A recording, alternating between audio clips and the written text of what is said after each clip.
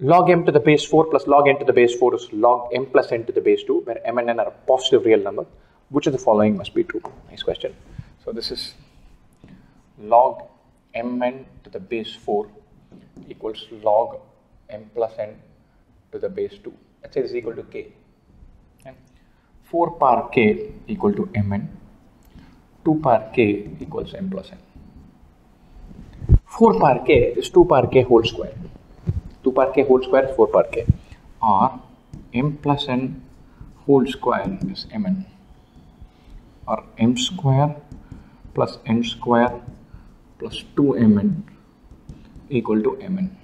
Now this is weird because this means m square plus n square plus mn equal to 0.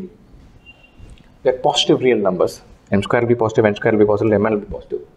This can be equal to 0.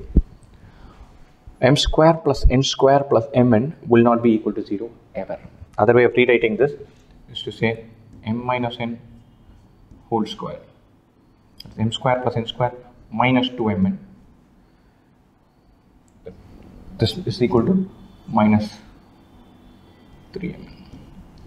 This is a perfect square, not be greater than or equal to 0. That side is negative. It's simply not possible, or no values of m and n satisfy this equation. Satisfy the above equation, not satisfy the phi equation.